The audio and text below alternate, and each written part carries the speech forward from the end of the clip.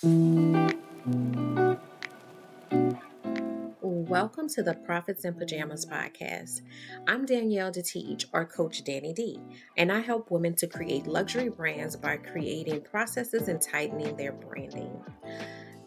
This is where we talk about how to build your business in a way that allows you to work with ease and enjoy your life. My happy space is spending as much time as humanly possible in my pajamas. And I want to help others to find their happy space while still running profitable businesses. So get comfortable and let's dig in.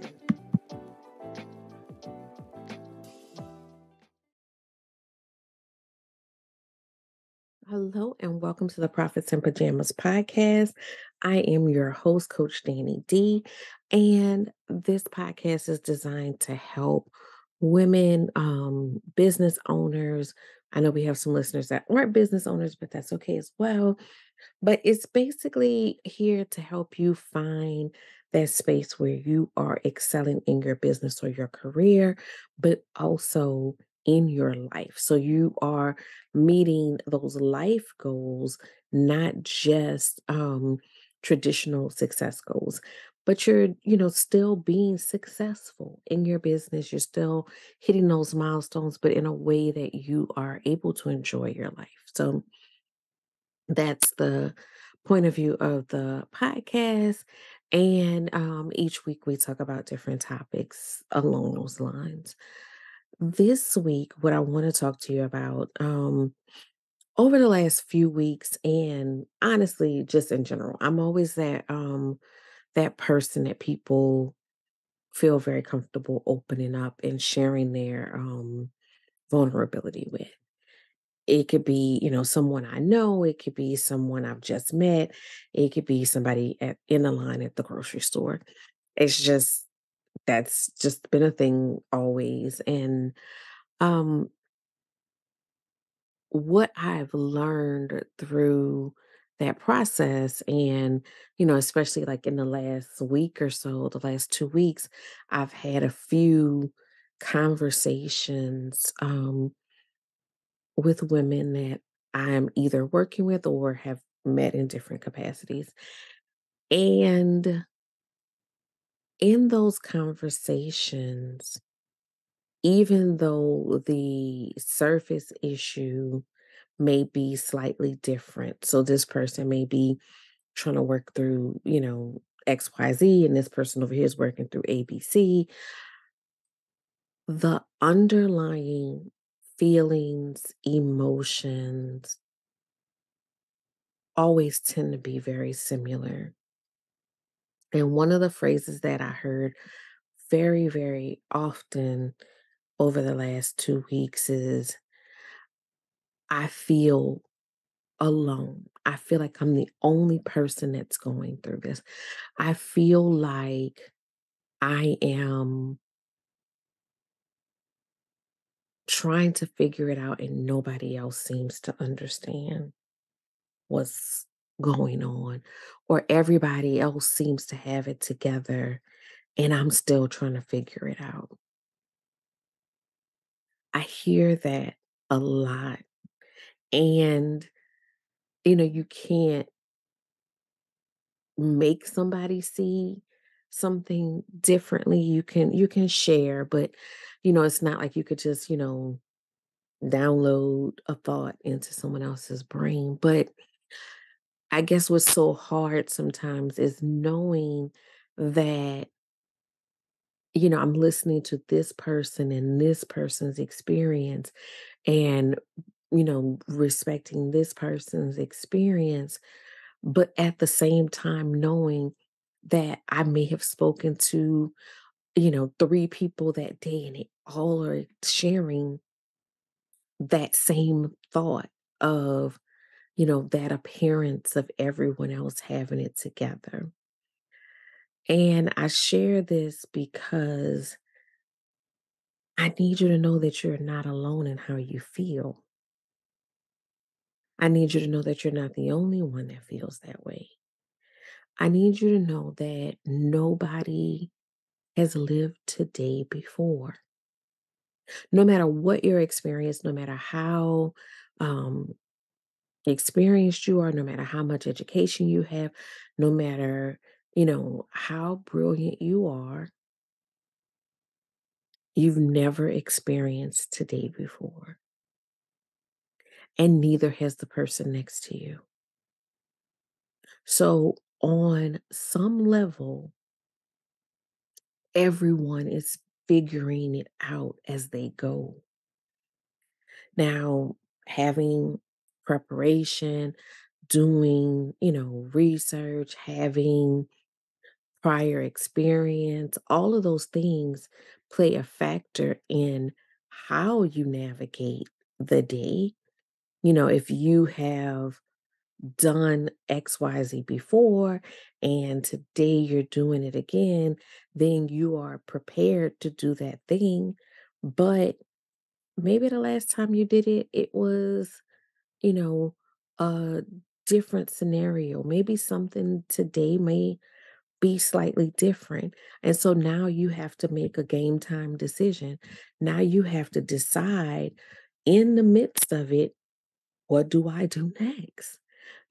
How do I navigate out of this? And again, your past experiences, your available resources at the time, all of those different things are going to determine how you navigate that situation, how you find a way to push through in that situation. But I'm saying that to let you know that that is a great equalizer in a lot of ways, in the sense that, yes, we've all had our own set of experiences before today. None of us have experienced today before, not a single one. So we all are going into today just carrying our past and working towards a future. Everybody's still figuring it out. I've spoken to people who are, in my opinion, mentors, and, you know, they are well experienced, well versed, have done some amazing things that I admire. And when you get down to just basic conversation, when you get down to that comfort, when you get down to that, that openness and that vulnerability, they are also still just figuring it out. They still have things that come to them that they have to figure out. But we have to be careful with this comparison piece where we are, because what we ultimately are doing, we're comparing our whole self to someone else's highlight reel. And I don't mean that to say, because some people, are kind of can be cynical and say, well, that ain't, that's not the reality. That person is not who they appear to be. That's not what I'm saying at all. That person is you know, who they appear to be, but you don't see their inner thoughts. You see what's on the outside, and they can be the most open and honest person, but you only see what's on the outside. You don't see their inner thoughts. You don't see when they thought about, what if this doesn't work? You don't see when they thought about, I don't know who I thought I was to do this. You don't see when they thought about quitting. You don't see when they were under pressure. You don't see that part because that part happens on the inside. And you blame yourself for feeling how you feel, not knowing that everybody else is feeling that same set of emotions. They're feeling the same way. They're going through normal human emotion. And the emotions that you're feeling are normal human emotions. So I just want to share that because I need you to know and understand that. But I also am sharing this, commonly this whole concept is referred to as imposter syndrome, right? And it's the fact that you feel like you are, kind of faking it till you make it. You feel like you are putting up an appearance of being a certain way, but inside you feel differently. And there's this fear that you're going to be found out, that people are going to figure out that you're not as together as you appear to be. Here's the thing: nobody is as together as they appear to be. And that's not a slight on anybody. That's not taking anything from anybody's greatness or their brilliance. But we're human. We're all human. We all have self doubt. We all have um, insecurities. We all have things that trip us up. And what I found to be helpful is to figure out what are the things that trigger that feeling of not being worthy enough or not being secure or doubting yourself on things that you have a track record of being successful at. What makes us magnify our negative experiences but not our positive? What makes us see ourselves in a way that's different than how others see us? Because I think sometimes underlying that imposter syndrome is the fact that we think that we've tricked everyone into seeing this greater self, and we're scared that they're going to realize that we're not that greater self. But people, and especially people who know you, see you as beautifully human. They see you as beautifully human. And what I mean by that is, it's not that they don't see you, the full version of you. I mean, sometimes people don't if they don't really know you, but people who know you see you in your fullness and they still think that you're magnificent. But for some reason, you think that they don't, or you don't think it about yourself because you think that those things that you think in private, those things that keep you up at night, those emotions that you feel, you think that those things mean that you aren't. You think that those things mean that you're a fraud. You think that those things mean that you're not good enough. You think that those things mean that, you have not achieved some level because, somewhere somebody told you to be fearless. And so because you still experience fear, you haven't made it, right? Fear is a natural emotion. Anxiety is an emotion. Doubt, all of those things, most of them are tied back to fear. But the thing is, they are natural emotions. They have a place. And, I've talked to you guys before about emotional placement.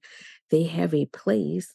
They just should not be presiding over what you do. They have a place to make you think, to make you, tighten up what you're doing. Have I thought about all of, the things that I need to think about? But they're not supposed to be paralyzing.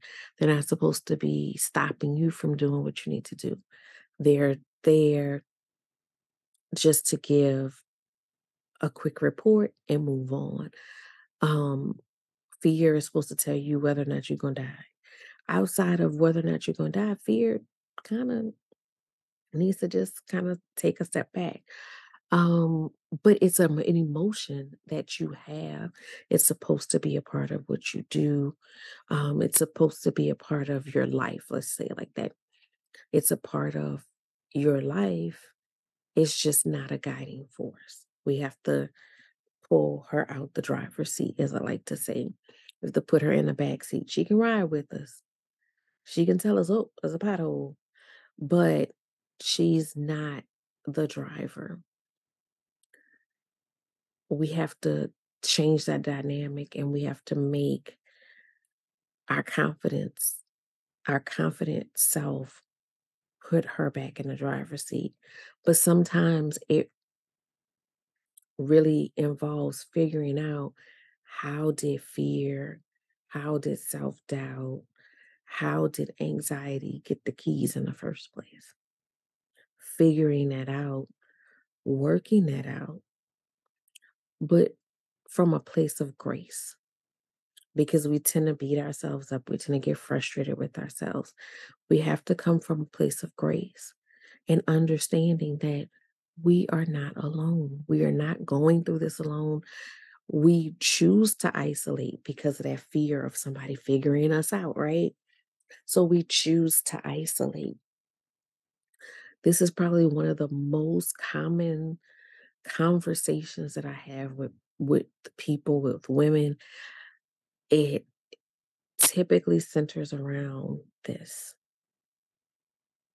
It may, there may be a business need, there may be a something else need, but it typically boils down to this.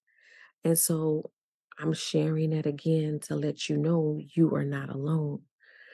But I also want to challenge you, because if you continue to deal with this in isolation, you are choosing to be alone. That isolation makes you feel alone.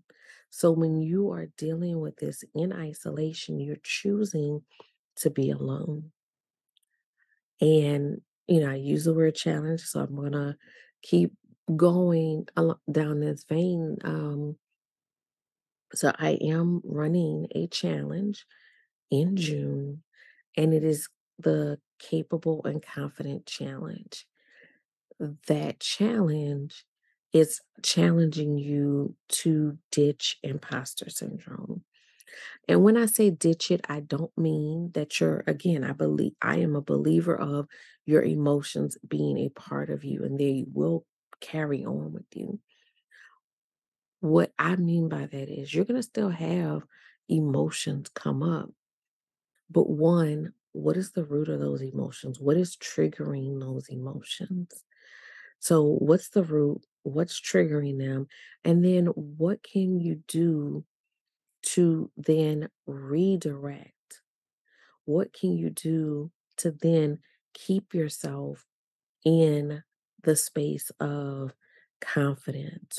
Keep confidence in that driver's seat, because fear, self-doubt, anxiety are always going to be trying to grab for those keys.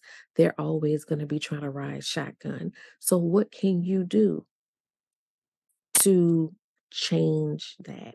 What can you do to make sure that they're sitting in the back seat with the child safety locks on? How can you navigate that? And so that's what this challenge is all about. And I felt very strongly about creating this challenge because it just kept coming up. It kept echoing, it kept echoing, it kept echoing of, all of these people that I'm looking at, and I see their brilliance, I see their um strength in their fields, I see their greatness, and so do others around them. But there's that part that keeps pulling back. And a- and to be, 100% honest, I've experienced it.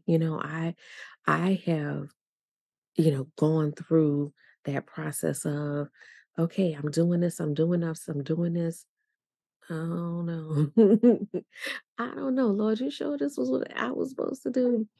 I've gone through that process. I've had that experience.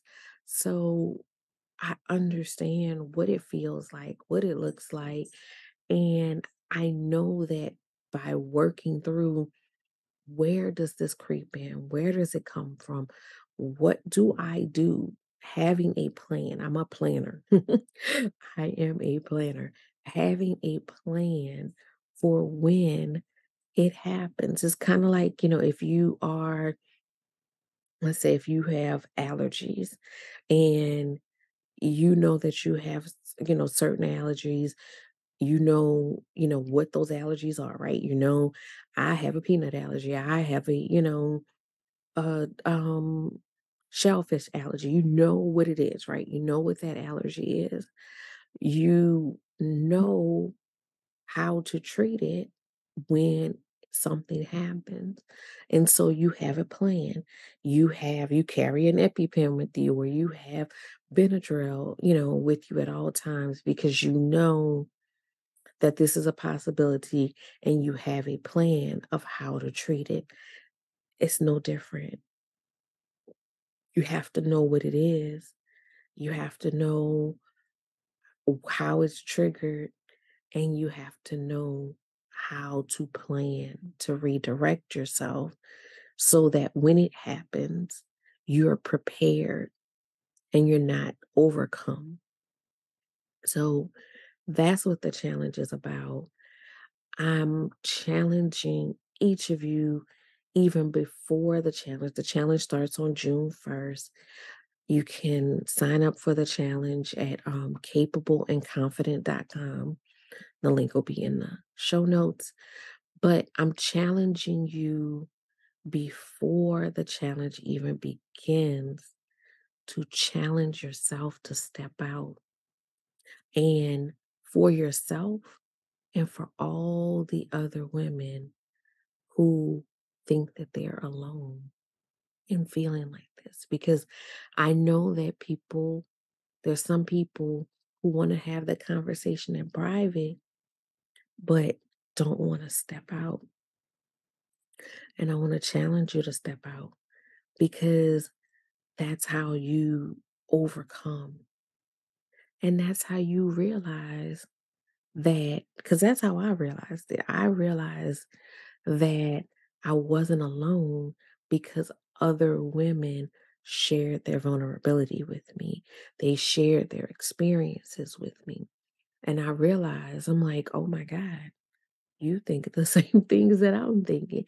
You're experiencing the same things that I'm experiencing.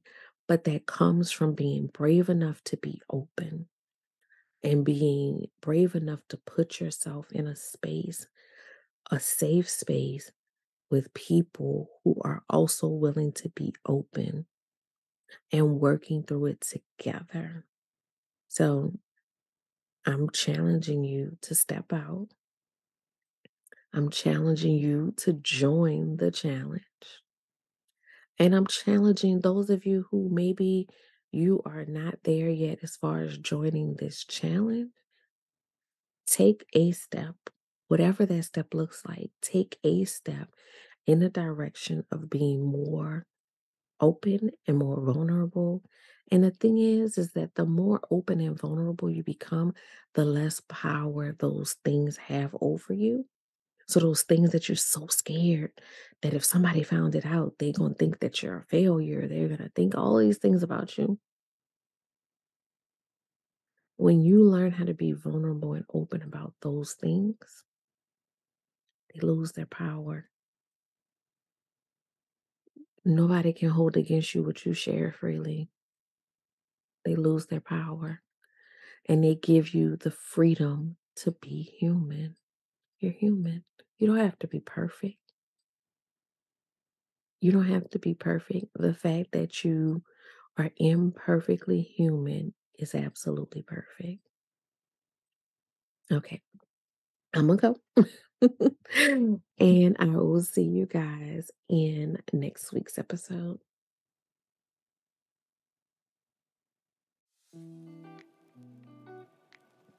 Thank you for listening to the Prophets in Pajamas podcast.